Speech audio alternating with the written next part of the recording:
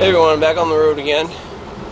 Going to the rec field. They had a festival there about a week or so ago, the Appoquinimink Festival. Had a good turnout, there's a good amount of people there, so I'm gonna go see if we can find, probably a clad day, but you never know, somebody could have lost something, jewelry or something valuable. So we're gonna go see what we can find. And I'll let you know when I get there. Alright guys, so I'm here. This is a rec field right here. Baseball field and whatnot, so might not show you a lot of what I'm hunting today because you can see what, you know, the misty on my windshield here. It's still kind of wet. So, and my metal detector costs more. Actually, I mean, my camera costs more than my metal detector, so. But I'll definitely show you what I do find, and maybe I'll be able to show you guys a little bit of hunting action too, so stick with me. Alright guys, so I say I'll be maybe here about 5 minutes. Found 26 cents and part of a crushed Coke can. And it started pouring. Yeah, I'm all wet. And I didn't want to risk getting my equipment, as far as my metal detector and my camera, all wet. Otherwise, I'm okay with it. But I think we're going to call it a day for now. If it lightens up later on, just may go back out and hunt some more. So, but I'll get back with you. Alright folks, just to show you how much it is actually raining, how bad it is, we're going to shut off the wipers for a minute. See how fast my windshield covers. Yeah, see? It's doing pretty good. Alright, wiper time.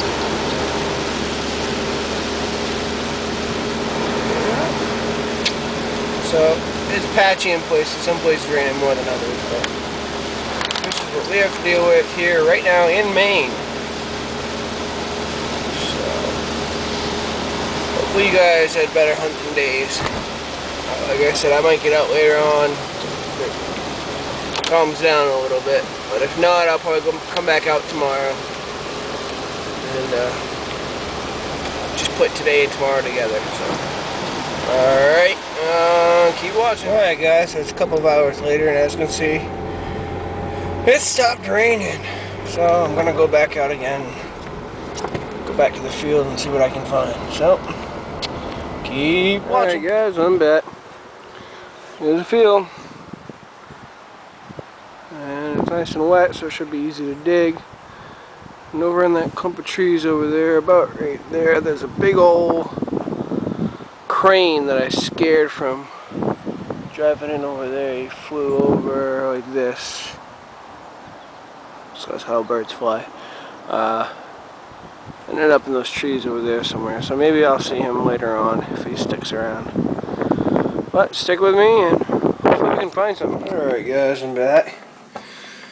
Well, today's hunt started off wet and ended wet. Came out with 71 cents, quarter, 3 dimes, 2 nickels, 6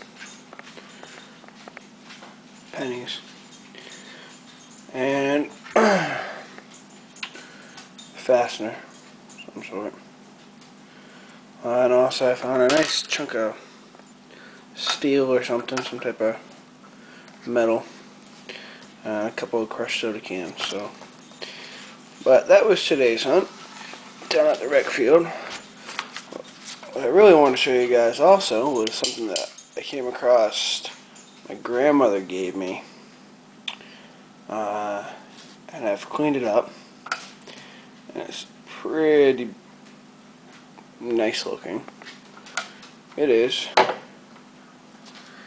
a Ronson tabletop lighter. Now normally if it was in working condition, you push down and here's your wick right there. You see the wheel. It would light the wick. And it would normally have green felt on the bottom. This is how I got it actually cleaned it up, polished it with silver polish. It is silver plated. And besides it not, at this moment, working, the only other, without having the green felt, the only other thing that is really cosmetically wrong with it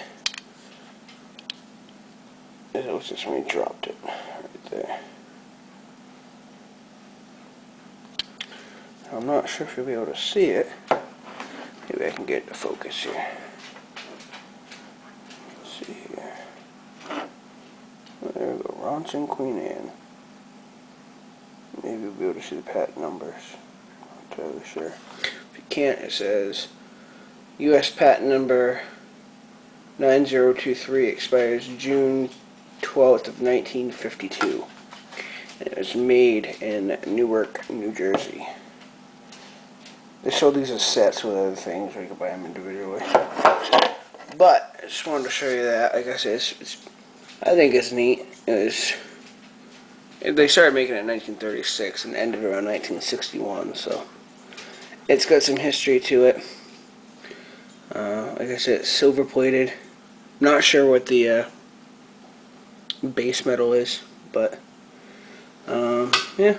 And I found these usually between good and mint condition, anywhere between $15 and $40. So, and it weighs about I think it's 355 grams or something like that. So, anywho, that's a little table talk later here. I was thinking about selling it today, and I don't know, I just may still sell it. Who knows? Alright, well, I'll keep hunting. You guys keep hunting. I'll get back later with you all.